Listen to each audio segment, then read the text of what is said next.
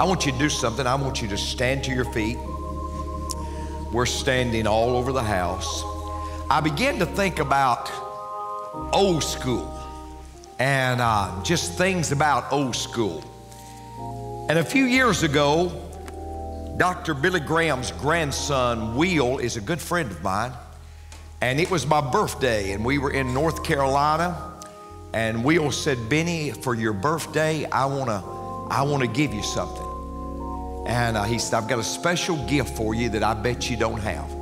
He said, I want to give you one of Papa Bill's Bibles.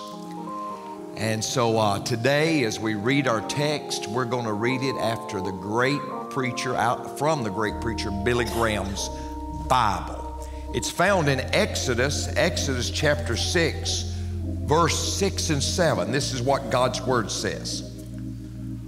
Wherefore say unto the children of Israel, I am the Lord. I will bring you out from the bondage. I will bring you out from under the burdens of the Egyptians. And I will rid you out of their bondage. And I will redeem you with a stretched out arm and with great judgments. And I will take you to me for a people. And I will be to you a God, and you shall know that I am the Lord your God, which bringeth you out from under the burdens of the Egyptians. Let us pray. Our most kind, gracious Heavenly Father, as we bow our heads and our hearts in your presence, I want to thank you for this day. I pray today that you would speak to us and through us. I pray today that you would give your word a free course to travel. I pray for that man, woman, boy, girl who's here today that doesn't know you as personal Savior, that today would be the day they come to know you. And for all you do, I'm going to praise you. For I pray this prayer in Jesus' name, amen. You may be seated. Folks, I want to take a few moments and I want to talk to you about the Passover celebration. The Passover celebration. Speaking of Billy Graham said that when he started out preaching, when he took his Bible and he started out preaching, he said after he had preached for a little while, he said a professor at Cornell University sent him a letter. And he said that professor said to him, you have great charisma, Mr. Graham, and you're a great orator, and you have great abilities.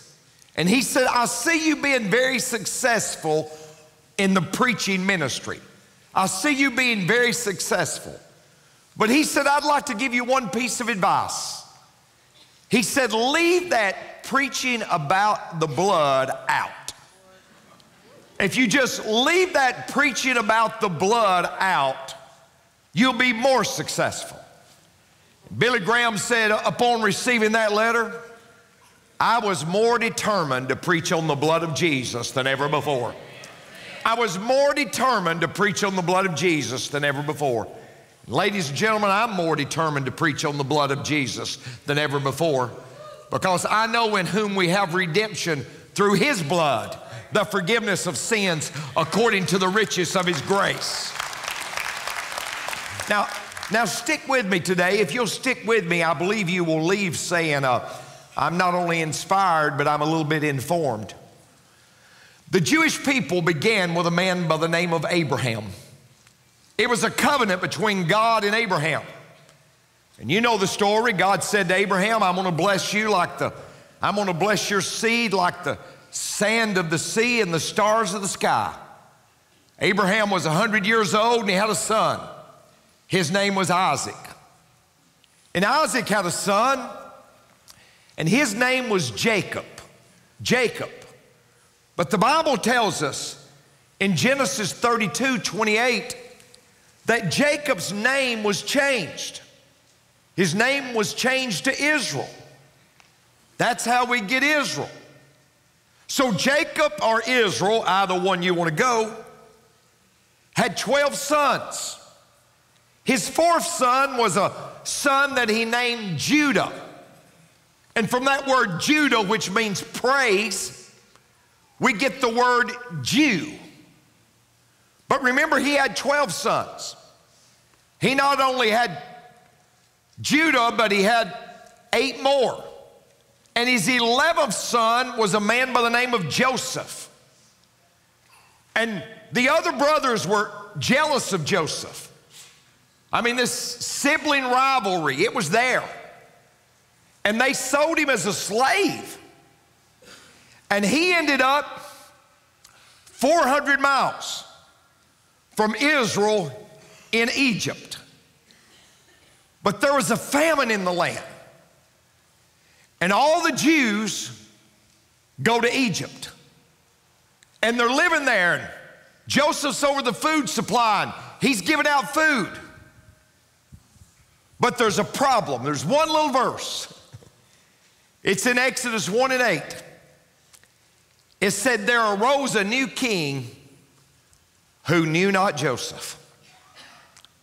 And that new king came into power, and he said, I tell you, all these Jews are coming here, and they're going to overtake my Egyptian kingdom.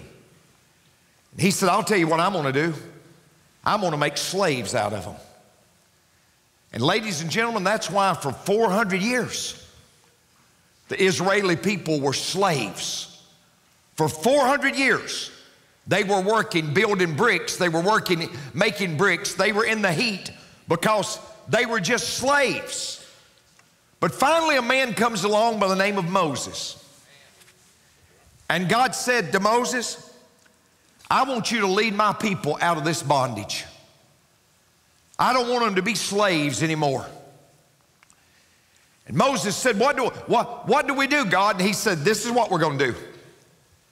He said, Moses, I want you to tell the people, every household of Israel, to take a lamb, just a baby lamb. And he said, what I want them to do is I want them to sacrifice that baby lamb. And I want them to take that blood from that baby lamb, and I want them to put it on the top of their house. Take hyssop. You remember when Jesus was on the cross, folks? They took hyssop and put it to his mouth. Hyssop. You take hyssop and you put blood over the top of the doorpost, and you put blood on the side of the doorpost. You say, Preacher Benny, why did they tell him to put blood over the top? And why did they tell him to put blood on each side? It was the cross. You put blood on the top. You put blood on each side, because God said, I'm going to send a death angel. And the death angel is literally going to smite or kill the firstborn, the oldest boy in every Egyptian household. It's going to cause great confusion and will allow you all to escape. But he said, make sure at every Israeli household you put blood on the doorpost. Because when I see the blood,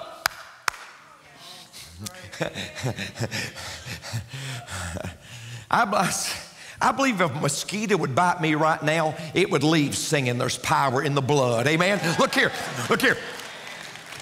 When I see the blood, I will pass over you. Now look, I told you that leader Moses led the people. From Moses to Jesus was 1,400 years. And every year, even to this day, folks, the Jewish people celebrate Passover. There's 7 feasts that the Jewish people celebrate to this day. But their most important feast is still this feast. It's the Passover feast. It's when he passed over. He passed over and protected the children of Israel. Now understand something.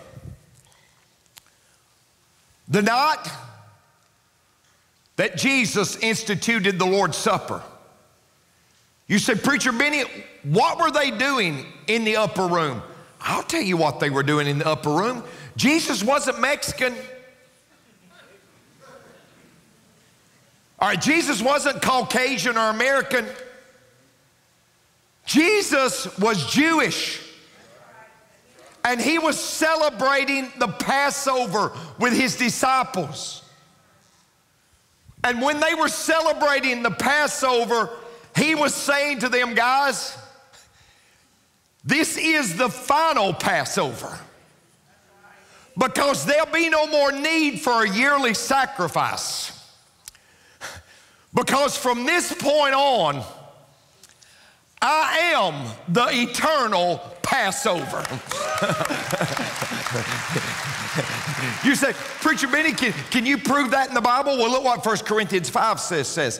For even Christ, wait, our Passover is sacrificed for us. Now, I began to think about, so he became the Passover lamb, and I'm trying to hurry. What qualified him to be the Passover lamb? Well, let me give you three quick things. First of all, the Passover lamb had to be spotless. When the people offered up a sacrifice, he said, don't you bring one that's lame or blind. You bring a lamb that's without spot or blemish. The priest had to examine the lamb. Even as the sacrificial sacrifices started in the temple, they had to examine the lamb because the Bible says in Exodus 12 and 5, it had to be spotless. Folks, 1 Peter 1, 18 and 19. For as much as you know, you were not redeemed with corruptible things as silver and gold, from your vain conversation received by tradition from your fathers, but with the precious blood of Christ, as a lamb without blemish. Oh, listen, I'm about to run. But as a lamb without blemish and without spot. I just stopped by to tell you this morning, he was the spotless Lamb of God. The spotless Lamb of God. But oh, not only was the lamb spotless, but I want you to know something. That little lamb had to be slaughtered. What does that mean, preacher? Well, when they would bring the lamb, the high priest would cut the throat. And that little lamb, they would have a basin down there, and that little lamb, the blood would bleed out. It literally would bleed to death. And after that little lamb bled out, they would skin that lamb. They'd skin that little lamb, and they'd hang that little lamb on a hook, and its forearms would be spread out. And then it would be roasted. You hear me? That little lamb wasn't just killed. That little lamb was slaughtered. Jesus wasn't just killed. According to Isaiah 53 verse 7, wait, he was slaughtered. 6 hours. Oh, folks, the artists are kind. The artists are kind when we show the pictures, the passion of Christ. He literally was slaughtered, beaten beyond measure. The Bible says literally, you couldn't tell if he was a human or an animal. He didn't have clothes. He was humiliated. He hung naked, slaughtered. The lamb was not only spotless and slaughtered, but the lamb had to be shared. I'm talking about Exodus chapter 12, verses 3 and 4. Do you realize, folks, get this, if you read Exodus chapter 12, verses 3 and 4, every household had to offer up a lamb for their sin. But let me explain. Every bit of that lamb had to be eaten. You read Exodus 12, 3 and 4. Every bit of that lamb had to be eaten. So if you had a small household and you couldn't eat all the lamb, you had to go to your neighbor and say, listen, this has got to be eaten. I've got to share it because none of it can go to waste. John said, behold, behold, the Lamb of God that takes away the sins of the world. Oh, listen to me, ladies and gentlemen. The Lamb has got to be shared. The Lamb has got to be shared. The Lamb of glory has got to be shared. Somebody said, oh, I don't want to go down to Rock Springs. That church is too big. No church can be too big because people are still dying and going to hell, and the Lamb has got to be shared. We've got to share the Lamb, the hope of the world. Now wait. When the Jewish people celebrate Passover, even to this day, ladies and gentlemen, they don't have 1 cup, but they have 4 cups of wine. 4 cups. Because every cup represents something.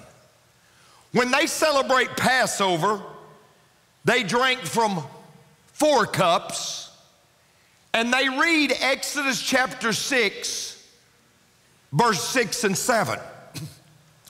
You say, preacher, what are the 4 cups that they drink from at Passover? The first cup they drink from is the cup of salvation. The cup of salvation. Look what the Bible says. Wherefore say unto the children of Israel, I am the Lord, and I will bring you out from under the burdens of the Egyptians. They think about the salvation and what God has done for them. Ladies and gentlemen, when we celebrate the Lord's Supper, we ought to think about what God's done for us. We ought to think about that we were on our way to hell, but now we're on our way to heaven. We ought to think about we had no peace in our lives, but now we have peace in our lives. We ought to think about that we used to have under the bondage of sin, but God completely forgave our sins. Every time we celebrate the Lord's Supper, we ought to thank Him for our salvation. I want to say today, I thank God for salvation. I'm so glad that God thought it. Jesus brought it. The blood bought it. The Bible taught it. The Holy Spirit wrought it. The devil fought it. But one night about midnight, I caught it. And I'm glad I got saved because Jesus changed my life. Yeah, God formed me, sin deformed me, religion tried to reform me, education tried to inform me, but I found only Jesus Christ can transform me. Only Jesus can change a life. Spurgeon, the great preacher, Spurgeon, the great preacher from days gone by, he said these words. He said, morality may keep you out of jail, but only the blood of Jesus will keep you out of hell. Amen? Morality may keep you out of jail, but only the blood of Jesus shall keep you out of hell. Now wait, the Jewish people, I gotta hurry. Cup 1 is the cup of salvation, but many of us stop there.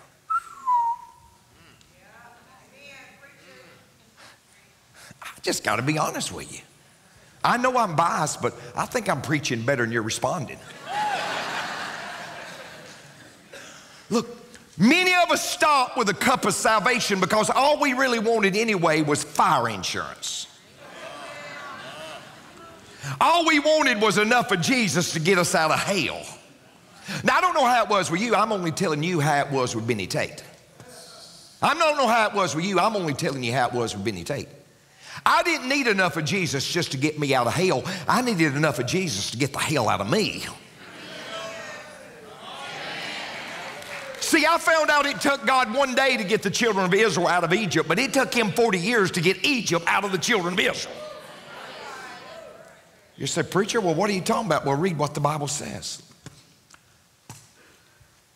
Wherefore saying to the children of Israel, I am the Lord, and I'll bring you out from under the burdens of the Egyptians, and I will rid you out of their bondage. It's the cup of deliverance. See, folks, he not only wants you to experience the cup of salvation, but he wants you to experience the cup of deliverance. See, God wants to give you victory over what's pulling you down. God wants to give you victory. See, look here, folks. Cup 1 is an event. Cup 2 is a process. Cup 1 is about you going to heaven. Cup 2 is about your quality of life while you're on the way. See, I know tons of people. They've got to cup 1, but they've never got to cup 2. You say, preacher, why have they not got to cup 2? Because let me tell you what, bitterness still controls them. Lust still controls them. Greed still controls them. Pornography still controls them. Anger still controls them. Animosity still controls them. Guilt still controls them. See, they've experienced cup 1, but they've never experienced cup 2. And God wants you to get not only cup 1, but God wants you to have victory and get you to cup 2. You say, I can't relate to this. Well, you can't relate to it. I'll tell you who could. Look what the great apostle Paul said. He said, you know, I purpose in my heart that I'm going to do good. And when I do, evil shows up. Has that ever happened to you? Man, I'm trying to do better, but look here, evil shows up. I want to quit cussing, but evil shows up. I want to quit doing that at work, but evil shows up. I want to quit doing that on Friday night, but evil shows up. I want to quit doing that with the crowd. If you hang around a barbershop, you're going to get a haircut.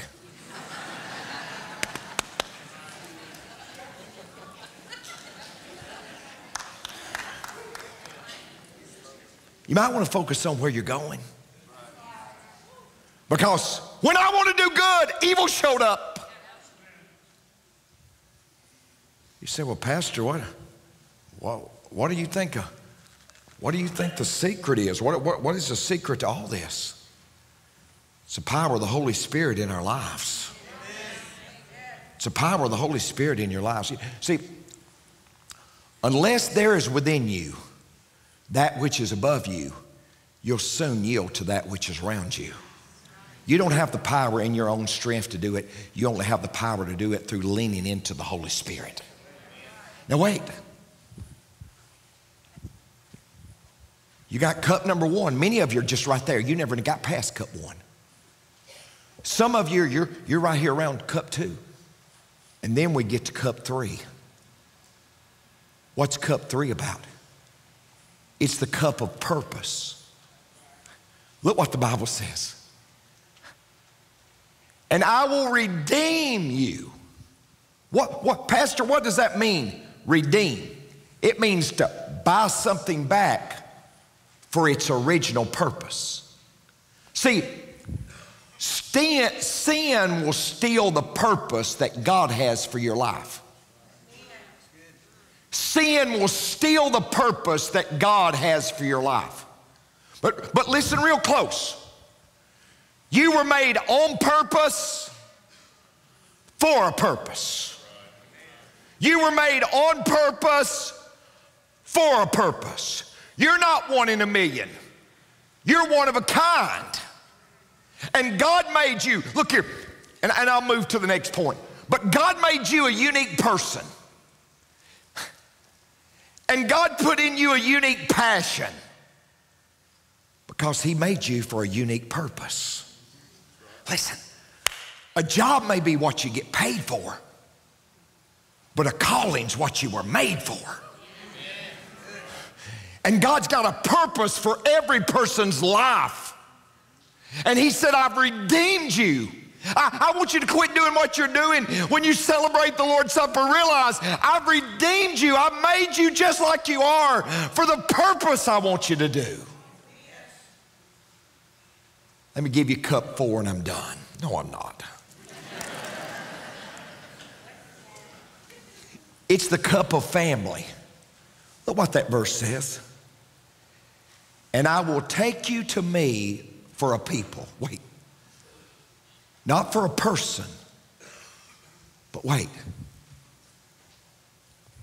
I'll take you for a family. God said, I want to save you. I want to deliver you. I want to give you a purpose. And I want you to be a part of a family.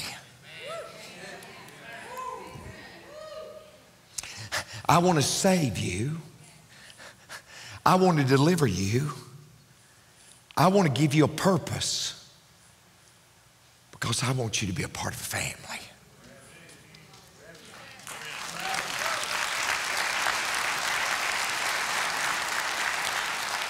You said, Preacher Benny, look, this is my hand. I appreciate this hand. But if you cut it off and put it out in the yard, it's really not valuable. Why? Because it's disconnected from the body. And why do you think I push and preach and beg and say, let's don't play ball every Sunday?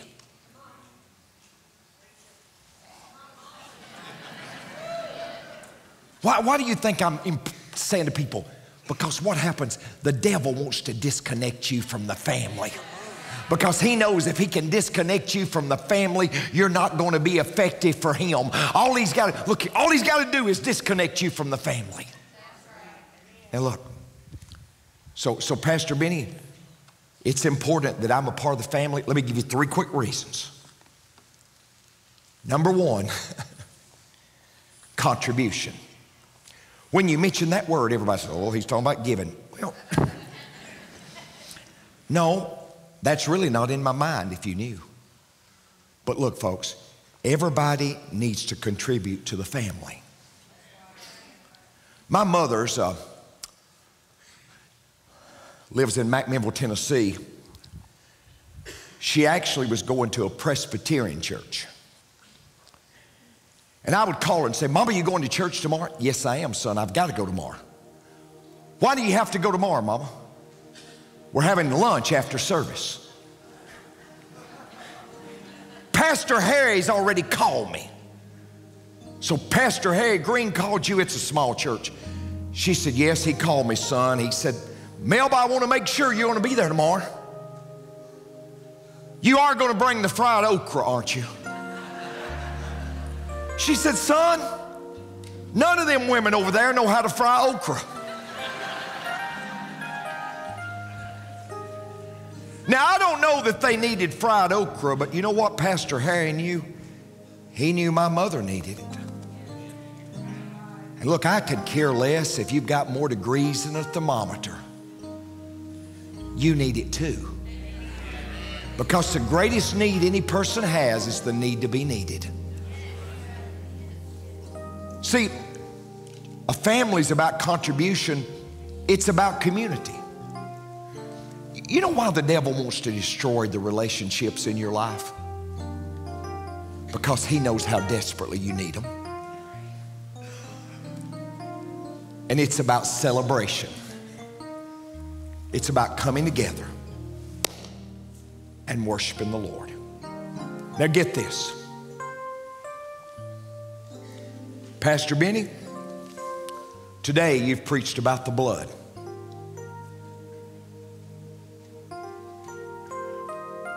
Why does the blood mean so much to you? I see everything, folks. Larry Ballard, good to see you. He's in the foyer. I see everything. You say, I'm going to slip out early. I'll know it.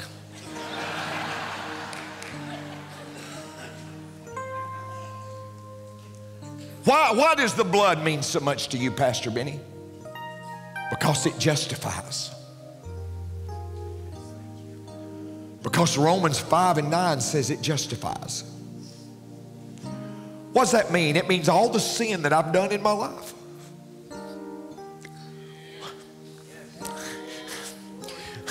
When God sees me, it means just as if I've never sinned. I know what I've done, but God said I don't see it. It's just as if you've never sinned. It not only justifies, but it heals. See, the blood of Jesus heals our bodies, but most people don't realize the blood of Jesus heals your emotions. The blood of Jesus heals your mind, because Hebrews 9:14 says it will purge your conscience. It will purge your conscience. There is a fountain filled with blood, drawn from Emmanuel's veins. Sinners plunge beneath the flood. Oh, they lose all their guilty stain. That guilt of the conscience, it's gone because of the blood of Jesus. Hey, let me give you two more. The blood keeps on cleansing. 1 John 1:7 says, but if we walk in the light, but if we walk in the light, as he is in the light, we have fellowship one with another, and the blood of Jesus Christ cleanseth. It doesn't say has cleansed. It says it's still potent. Listen, it says it's still potent and will never ever lose its power. It just keeps on cleansing, folks. It just keeps on cleansing. It just keeps on cleansing. Oh, it just keeps on cleansing. It just keeps on cleansing. And I'm done. But the blood of Jesus gives us power over Satan. It gives us power over Satan. You just claim the blood, folks. You just claim the blood. You said, preacher, where do you get that? Revelation chapter 12, verse 11. And they overcame him. And they overcame him by the blood of the Lamb. Amen. Thank God for his blood.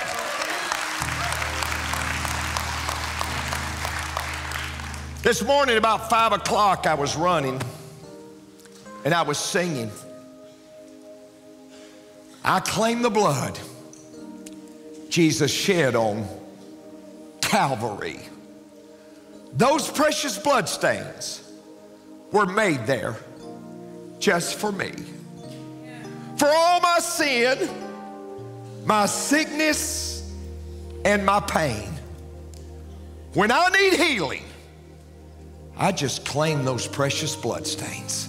Folks, today, let's claim the blood. Amen? Can we just today, let's just claim the blood.